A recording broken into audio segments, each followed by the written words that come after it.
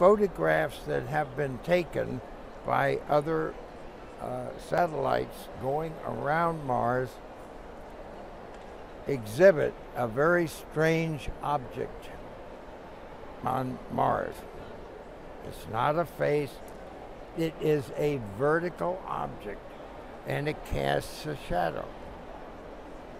The Canadians in, I think it was maybe '06,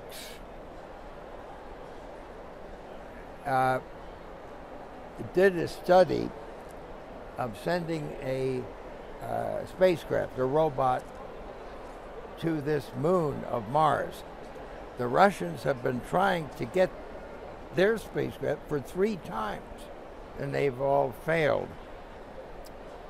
The photographs that we see by the sun casting a shadow and knowing exactly where the sun was at the time the picture was taken, they can measure and come up with a calculation that this object was 90 meters high.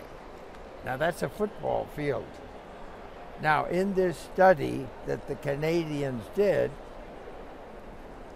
all the engineers contributing to the study, they felt that this was sufficiently unusual, so they called it the monolith, after the 2001 Arthur Clarke's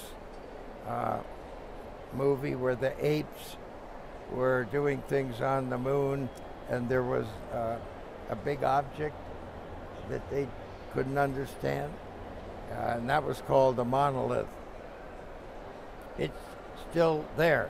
I've seen the pictures of that, and I think it strangely was a natural occurrence. No evidence really one way or the other.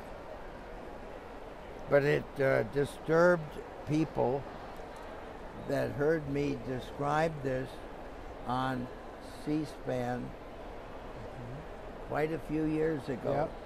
Remember? Yep. All right.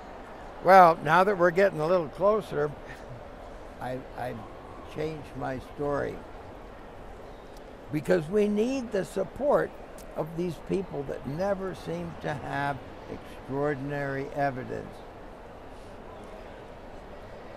So I'm going to suggest that what it is an antenna for the aliens out there, an invisible race that communicates to Earth and other planets here with some of their people, aliens, and they're invisible. And there's one right over there behind you right now.